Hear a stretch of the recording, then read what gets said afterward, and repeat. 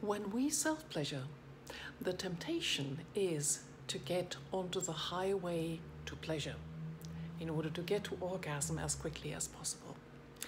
And that's why a lot of us, both penis and vagina owners, self-pleasure the same way from the time they were teenagers. So when we stimulate a nerve over and over again, we need more and more stimulation in order to get the same result. Whereas right next to that nerve, there may be other nerve endings that we just never touch. Usually, in order to get newness and more excitement, we may turn to porn. And that is not a very embodied way of getting more excitement, because we may still touch ourselves the same way and never really explore our bodies, and our bodies are a treasure trove of new experiences and new sensations. And if only we would take the time and explore. A very important tool for somatic sex education is mapping. Mapping means taking a small area, well-defined area of the body, and using hands or other tools in order to find out what the touch sensations are. So that means that we need to step off the highway to pleasure and change the agenda to no other but exploring sensations. And what we use for that is breath as well, because the breath helps us to feel more. So we can do that usually. So the mapping in sexological bodywork would usually be on the genitals, so either on male or female genitals, penises, vaginas, vulvas, or also on the anus, the outside and the inside of the anus. At the moment, we are at the foundations for mapping. So when I touch myself, I can think, okay, I know my dress, I know this is my collarbone, this is my throat, this is my hair, so I know all that.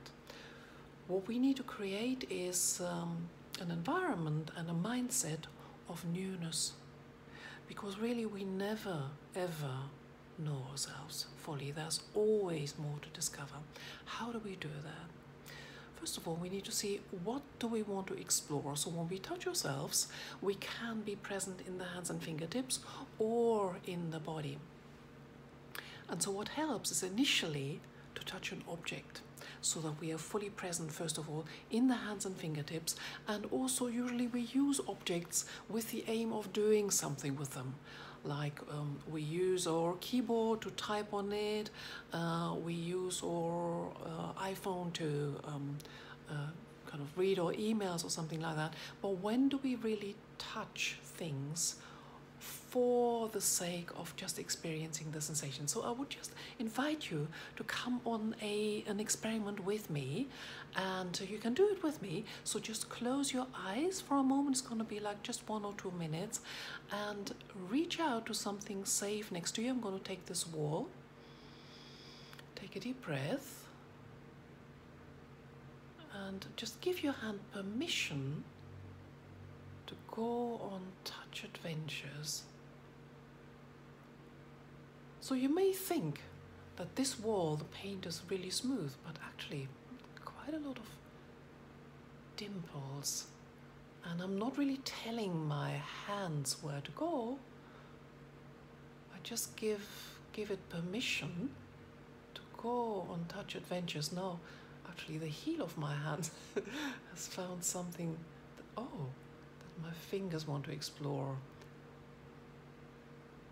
And you use the breath, so deep breaths in and out, to take that to a deeper level. So I notice in myself that is quite trance-inducing, actually, very quickly, because that's not an activity that we usually do. It has to do with mindfulness, with single-mindedness, but also with our bodies finding a way to pleasure that we don't usually use. Oof. So my thumb has found something here, and at the same time here my ring finger has found a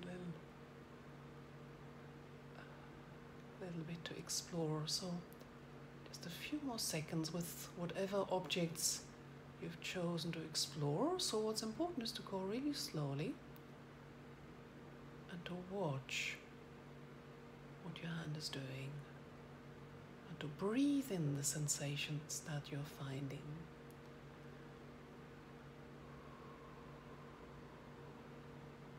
And then take the hand off whatever object you were exploring.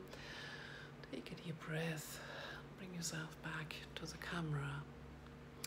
In the next video, I want to use what we've learned with an object and use it for self-touch, which will be platonic self-touch. And that's going to be interesting because are we present in our hands and fingertips, or are we present in the body? So look forward to that.